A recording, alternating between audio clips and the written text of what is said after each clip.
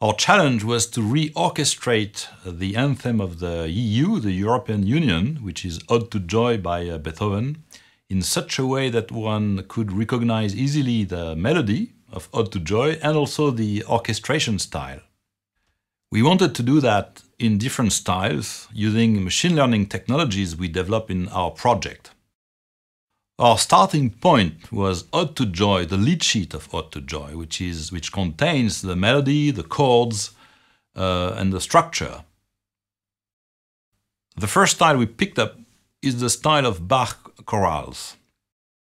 We used a set of about 400 chorales in score notation. Here we wanted to capture the statistics of correlations between notes horizontally, but also vertically and diagonally. We used a maximum entropy model to capture those correlations and regenerate new material with the same statistics.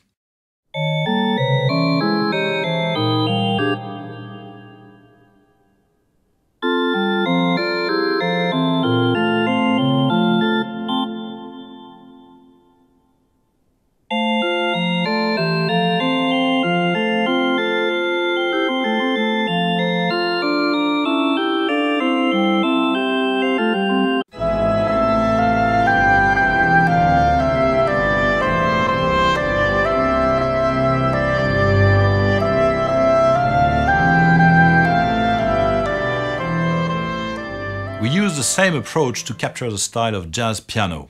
That time we started from a set of transcriptions of the band Take 6, and we used a similar model, a bit different in the sense that it gives more freedom to the generation so that the system can literally improvise between the lines.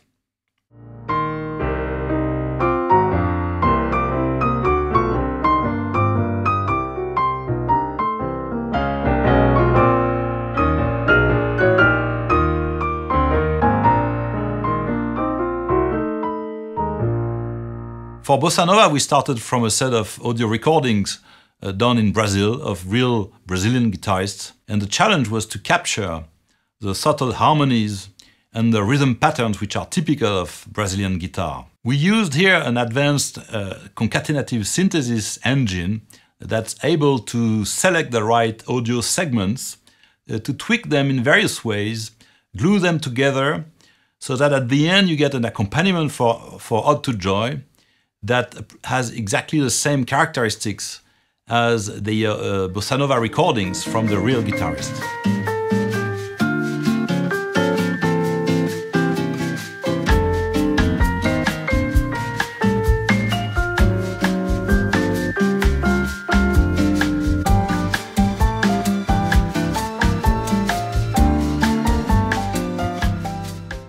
We also wanted to emulate song-specific styles.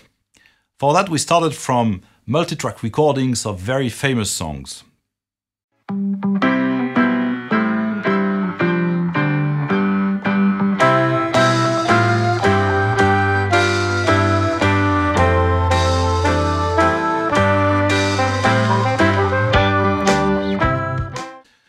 The technology we used here, called Markov constraints, is able to pick up also the right segments in each track, drums, bass, guitar or piano, in order to reconstruct a coherent multi-track recording that sounds like the original song, but also satisfies all the constraints of Ode to Joy.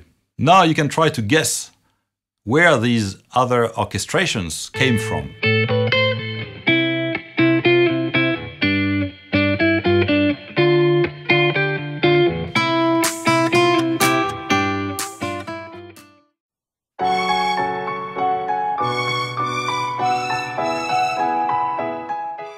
So this challenge was a great opportunity for us to apply our technologies to a real musical task. We didn't solve all the problems of music generation. The next big question we have to solve is how to compose a new melody that's easy to remember, that's catchy, that people like. This is for next year.